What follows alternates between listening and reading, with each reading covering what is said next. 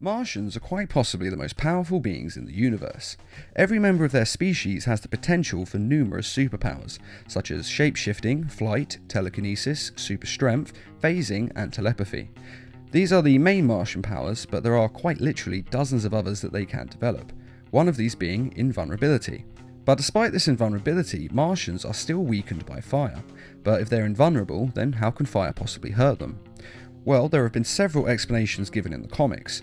The first is that the Martians are just inexplicably weakened by fire.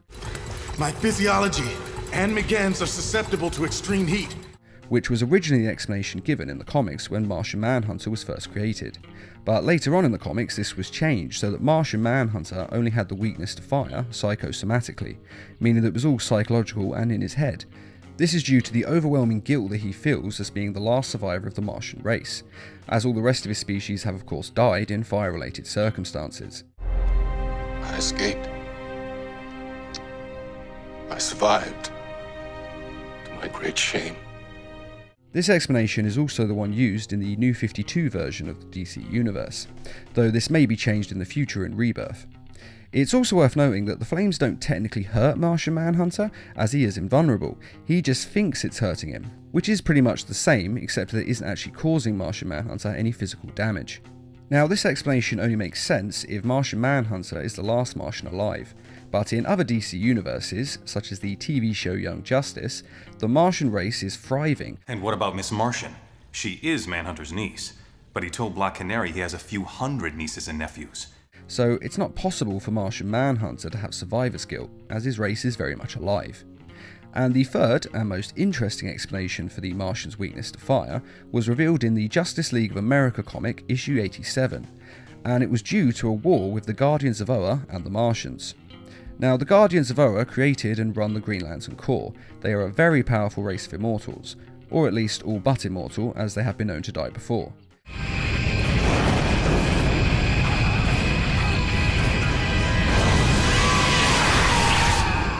Now, thousands of years ago, the Martians were very different to what they are now.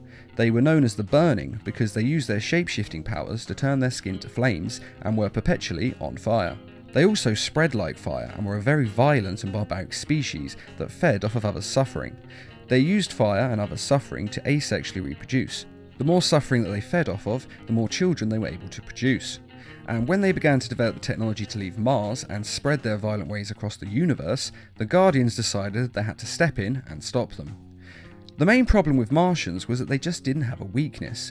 Whereas other species do have godlike power, such as the Kryptonians at least have kryptonite or red sun radiation to help balance out their power. Building solar lamps to simulate the rays of your native red sun was Lex Luthor's idea, in case you were wondering. Run, Superman! Get out of the light and your powers come back! But there was no other species that could really stand up to the raw power of the Martians. They live for centuries and have more superpowers than pretty much any other species, continually growing stronger the older that they get. And since the Guardians didn't want to wipe out the species entirely, as they thought the Martians had the potential to become quite a noble race, they instead decided to give them a weakness in the form of fire. The reason they chose fire was actually rather simple. Fire was actually what made Martians so violent and able to feed off others' suffering and reproduce so quickly. If they weren't perpetually on fire, they were actually quite a peaceful and noble race, and they did not feed off others' suffering or want to inflict harm.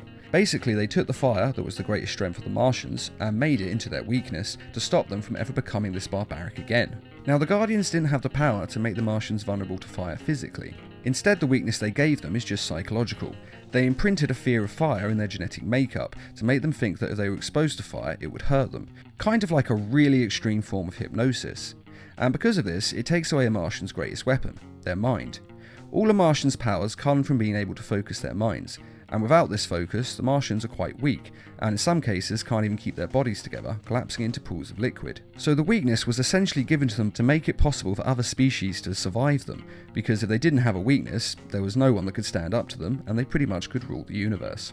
The Guardians also divided the race into the green and white fractions to further splinter the species and protect the universe's population. The idea behind this being that the Martians would fight amongst themselves rather than fight any other species.